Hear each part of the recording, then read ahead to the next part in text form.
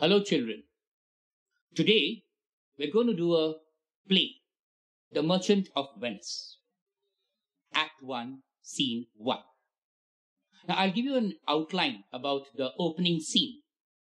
In the opening scene, we are introduced to Antonio. Now who is Antonio? He is a merchant in Venice.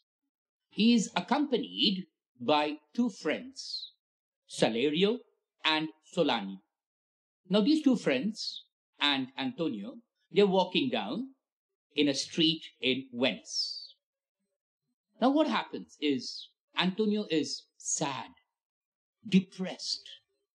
He doesn't know reason for his depression. And his two friends, they're trying to explain to him the reason for being sad. Let's see what happens. Let's go with the text. Okay, so you'll find it more easier. I hope so. Enter Antonio, Solano, and Salerio. Antonio, in sooth, I know not why I am so sad. Truly, really, I don't know why I am so sad. It wearies me. The sadness depresses me. You say it wearies you. You are telling me that you are depressed. I don't know. I don't know how you are depressed. But how I got it, how I found it, or came by it, how I came across it, what stuff, what mixture it is made of, this sadness is made of, and whereof, from where of it is born, it originated. I am to learn. I would like to know. I am absolutely blank. I don't know. And such a want of it, want of it means idiot. Sadness makes of me. Sadness makes me like a stupid fool. Somebody asks me, hey, you're sad? I said, yeah. Why you're sad? I don't know. Hey, you're stupid. You don't know the reason for your sadness? So such a want of it, sadness makes of me. Sadness makes me like an idiot. That I have much ado to know myself. That I would like to know myself much better. I want to know the reason for my sadness. Now his friend, Salerio, he says, sir, your mind is tossing on the ocean. Your mind is going up and down. You're a merchant. So your mind is on the ocean, on the seas, on the floods. You have the waves.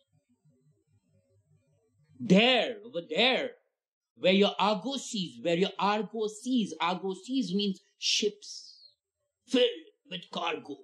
Where your Argos seas with portly sail.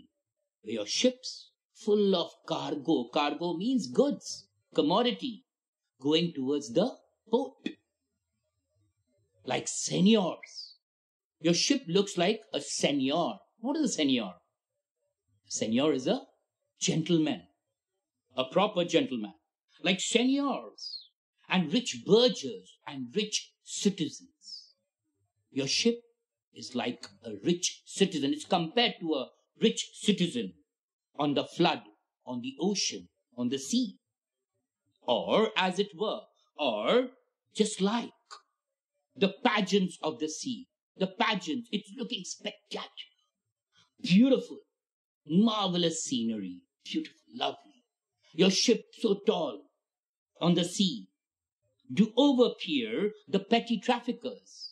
Your ships are overpeering, bending down, looking down at petty, small traffickers. Traffickers are small boats.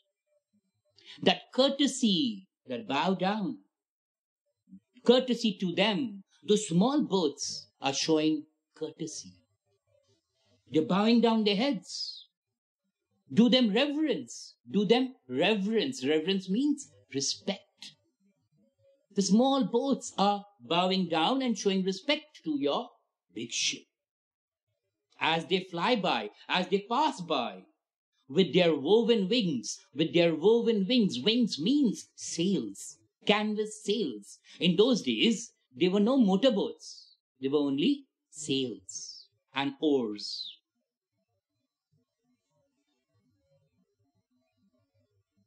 Antonio looks at Salerio, and then he doesn't say anything. He just uses his body language, body language. Yeah. Then Solanio, the other friend, he says, believe me, sir. Trust me, sir. Believe me. Had I venture forth, if I had venture means your business. If I had your type of business, the better part of my affection, the better part means the greater part of my affections, of my feelings, of my emotion, would be with my hopes abroad, would be with my hopes thoughts. I'll be thinking all the transactions, all what is happening with my ship abroad. In where? In the seas. Plucking the grass. I should be still. First I'll be still. Suddenly I start wondering what might happen to my ship. Then I'll pluck the grass. I'll pick it up, lift it up, release it, and see which direction the wind is blowing. Plucking the grass to know where sits the wind, to know which direction the wind is blowing. Then fast, quickly, I'll look through maps. Atlas, big. I'll look through maps, peering in maps for ports. I'll be looking where is a port? Where is a harbor? And piers. Piers are also harbors. And channels. That's roads. And every object, anything, supposing anything, every object that might make me fear, any object which might make me scared, obviously. If any object makes me scared, or bring misfortune, bring bad luck to my ventures, to my business, out of doubt, no doubt, definitely everyone will accept it, no doubt would make me sad. That's why I know you are sad because of that. So you don't have to tell me. Again, Antonio looks at him, uses his body language. Now, then Salerio says, sir, my wind cooling my broth. My wind cooling my broth means, sir, when I blow wind to cool my broth means soup, would blow me to an egg, would make me shiver, get scared. Because when I start thinking, if I blow on the soup, I can see ripples on the soup. And I start imagining, oh my God, I'm blowing and it's moving. Just a bowl of soup. Just imagine in the seas, if a wind or a storm blowing, what will happen? My ship will be tossed. So will blow me to an egg. Then I would start thinking, what harm a wind too great at sea might do to my ship. That time I'll be scared. I should not want to see the sandy hourglass. I don't want to see a sandy hourglass. A sandy hourglass is a conical like shape. It's an instrument by which you can see time passing. I don't want to see time passing. I want time to stop. Because I know something wrong is going to happen. Something wrong will happen to my ship. I don't want to see the sandy hourglass because the sandy hourglass.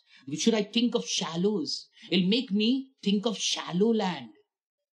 The sea, water, shallow, and of banks, flats.